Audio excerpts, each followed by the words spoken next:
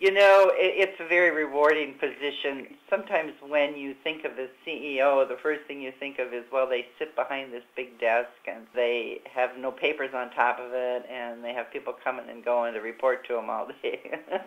That's my image of the CEO. But here at Southdown, the CEO is an integrated part of the entire program. So I fill in. I am a licensed clinical specialist, so I fill in when there's a need in the clinical program and assist in a number of areas in the organization, as well as do workshops and meet with other people, take phone calls for admissions, contact leadership when there's a need. So it's a wide variety. It's a position where if you think you're going to go to work and be bored today, it's not.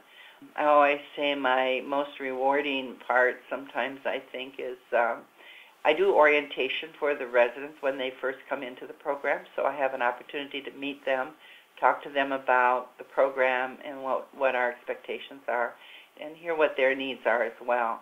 And then I have an exit interview when they leave. Now, in between there, I may have groups with them or I may do some education things with them, but it gives me an opportunity to have a sense of who they are, what their needs are, and then I can fill in wherever the need might be.